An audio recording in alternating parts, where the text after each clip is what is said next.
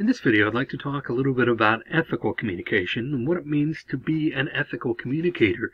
This is something that's really critically important to people worldwide. No matter who you are, where you are, ethical communication should be important to you. I also want to talk just a little bit at the end then about how this affects us as Christians and what impact and influence this may have on us as communicators, incorporating those Christian values as well. So let's just start with ethical communication, just some general principles of ethical communication. First and foremost, this one should be pretty clear, I would think, but be truthful and honest. When we're communicating with other people, we need to do so honestly, sharing information that is, to the best of our knowledge, truthful, and just being honesty is the best policy. So just be truthful and honest. As an ethical communicator, that's so critically important.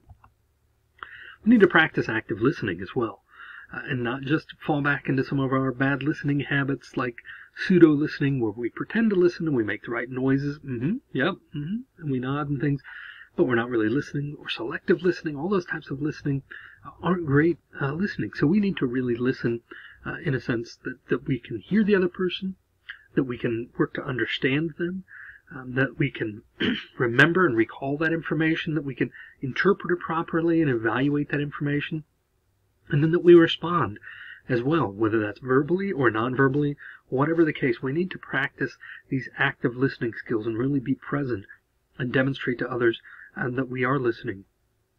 That's an important principle of ethical communication. In addition to active listening, we want to avoid judgment, at least until we've got all the facts. And not that we should be judging in general, but we certainly don't want to be quick to judgment. We want to take people as they come, and we want to communicate with them in an honest and fair way, without prejudice. Once we've made a determination, once we have more facts and we've gathered more information, then we're not, there's a difference between judgment and acting on the knowledge that you have and the facts that you've gathered and things that you know about that person and that situation, as opposed to just doing things because of your perceptions of that situation. So we need to avoid judging people and judging situations without having full knowledge of the facts. We also want to speak from our own experience. We don't want to use secondhand information. We don't want to borrow experiences from other people or anything like that. We want to communicate with somebody from the perspective of our own experience, our own knowledge, and our own beliefs, right? Instead of again, borrowing those things from others. We want to consider the receiver's preferred channel. You may know somebody who doesn't like to text, or doesn't like to email, or doesn't like to talk on the phone, or whatever. We need to consider that. Now, there are occasions where that may be necessary, and that may be the best channel that we can come up with to communicate with that person. But we want to consider that, if they don't like the text, then let's not send them 400 texts a day. Let's find a different way to communicate with them, and go about it that way. Some additional principles of ethical communication: we need to strive to understand. We don't just want to, let things come in one ear and out the other and not really think about it and process it. We need to really, again, as active listeners, understanding should be a part of that. We need to work to comprehend what that person is saying and really, truly understand it. We want to stay positive. Try and avoid a negative tone whenever possible. That doesn't mean we can't. Sometimes we need to be honest with people and tell them when they've, when we think they're in the wrong or they've done something to harm us or offend us or whatever. But we don't have to do so in an entirely negative way, in an attacking, aggressive way.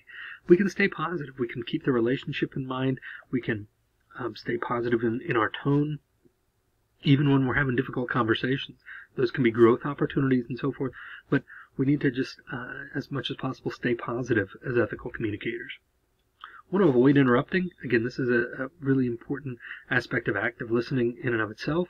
So we want to avoid interrupting other people, because when you interrupt, it just indicates that you're not really listening to that person.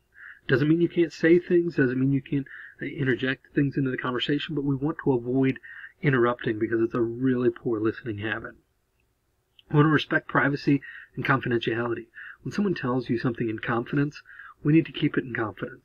We need to respect their privacy and not share their news with everybody and talk about their business with everybody. Whether it's something that they tell us or it's something we find out in another way, We need to respect their privacy and the confidentiality of other people. And then we need to accept responsibility. One thing that ethical communicators do is they use a lot of I language, and they accept responsibility for things that they say. I feel, I believe, I did, I want this, these things, right? We don't want to do that in a self-centered way, in a selfish way, but in a way that accepts responsibility for these things. When something happens, we need to take responsibility for the things that we say. And so we need to be ready to do that, and not just say it in a way that kind of allows us an out, so to speak, right? We don't want to, leave enough wiggle room and say, well, I didn't really say that. What I said was, I said this, and we're being very ambiguous and kind of beating around the bushes, so to speak. But when we say something, we ought to say so in confidence, and say so in a way that allows us to accept responsibility then for that statement. Finally, I want to talk about how these values of ethical communicators relate to us as Christians. So Christian values in communication are also ethical values in communication, but let's talk specifically about it. And there's going to be some crossover here, but as Christians, things we ought to be particularly concerned with. First of all, understanding the power of language. Understanding that language has power, has impact, and so we need to appreciate that and respect that power and use language in a way that is as Christ-like as possible, right? Not that, we're never going to be on the same level as Christ. Obviously, we all know that, right? But we can behave in a way that is as Christ-like as we can manage. As flawed, fallible humans, one of the ways that we can do that is understand our language. And that old saying, sticks and stones may break my bones, but words will never harm me. What a load of crap, right? I mean, words hurt. They hurt all the time, and we need to use language responsibly and understand the power of that language. We need to listen well. This is something we've talked about a couple times now in this thing, so you can understand the importance. But we need to listen well. We need to listen for comprehension, listen for, with a critical ear, we need to listen with empathy. I mean, again, if you go back into Scripture, one of the things Jesus does best is listen. I mean, he listens to people when they have an issue, when they have a problem. He listens, and then he is able to get to the core of that issue. And I oftentimes say, you're saying this, but what the problem really is over here, right? This is the real issue. You can't do that without listening, right? You can't do that without getting to know that person, getting to know that issue. So one really Christ-like behavior is to listen well. We need to know our audience. Okay, that's part of an ethical standard in communication too, is to know our audience. Who are we speaking to? Again, you go back into Scripture, and Christ models this for us. He didn't use the same sermon or the same message all the time, right? He adapted his message in all these different situations. Another great example of this scripturally is Paul. Okay, when Paul goes into Athens, right, and he's speaking in Athens, and he's invited to speak to this group of great intellectuals, right? Well, he adapts his message to what he knows about these people, because let's not forget, Paul was a serious intellectual himself, right? I mean, he came up studying the Torah, and so he was no lightweight when it came to intellectualism. So he knew how these people thought, knew what they thought. And after walking around Athens all that time and looking at all the statues to the different gods, he said to these people, I see you have a statue that says just to the unknown God, and they're just trying to cover all their bases, right? He said, that God is not unknown to me. I know that God. That's the God that I serve. And so he really was able to know his audience and connect with them in a very specific way then, right? And ethical communicators do that. They know who they're talking to. And so they speak at their level, they speak their language, they speak in a way that they can understand and appreciate, and all of these different types of things, right? So ethical communicators, and specifically Christian communicators valuing ethics, will know their audience. We'll understand, too, ethically, that all messages inherently involve our faith. They just do. All messages, regardless of who you're talking to or what you're talking about, if you're talking about the weather, you're talking about your sports team, you're talking about whatever, it all comes back to our faith. If they know that you're a person of faith, or if you want them to kind of understand that even without saying it, as St. Francis of Assisi said, right? Preach the gospel at all times. Use words if necessary. So all of our messages inherently involve our faith, because as Christians, that faith inhibits everything, not inhibits, sorry, is imbued in everything that we do. Does not inhibit. That was the wrong word. It imbues everything that we do. It's all part of. It's all wrapped up in there. So we need to understand as ethical communicators, there's no difference. There's no shutoff valve for sharing our Christian values as a communicator. All of these messages inherently involve our faith.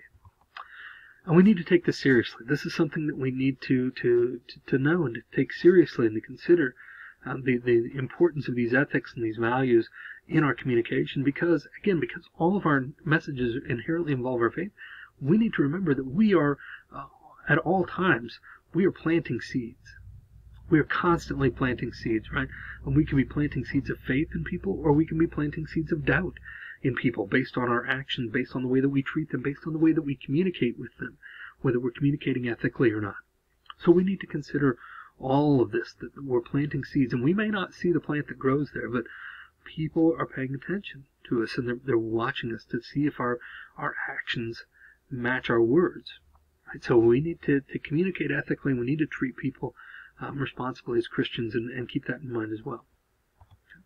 If you have any questions about this or anything else related to ethical communication or content such as that, don't hesitate to email me. I'd be happy to respond to emails, and always enjoy hearing from people via email. In the meantime, please just consider, give great thought to how you communicate, whether you're following these ethical principles, and what you can do to become a more ethical communicator.